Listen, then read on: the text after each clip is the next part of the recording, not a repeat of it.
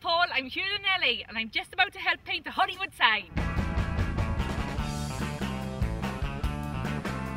This is Chris and Eric from Baycal Painting. Hi Chris. How you doing? You want to be part of the crew? You got to throw on one of these though. Oh, all right. Yeah, I'll do that.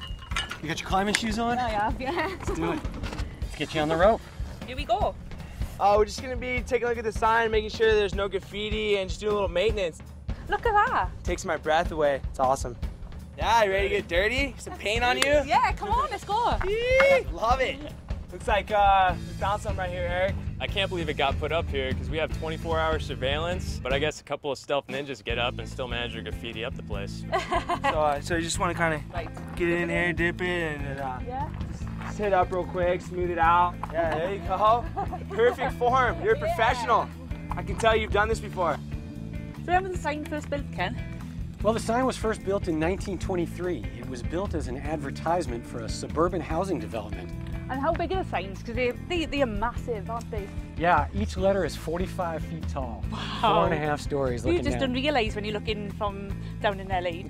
What can we see from up there? Griffith Observatory, which is right over there. You can see downtown LA, certainly from here. This is Lake Hollywood. It's pretty much everybody's dream to get up here to the Hollywood sign. Very few people actually get the chance to come up here. It feels pretty special. Yeah.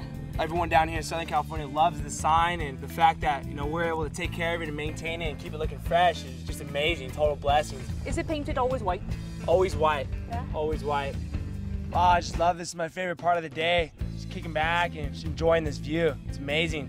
Well, Paul, it doesn't get any better than this, so we're just saying goodbye from Hollywood. Yee!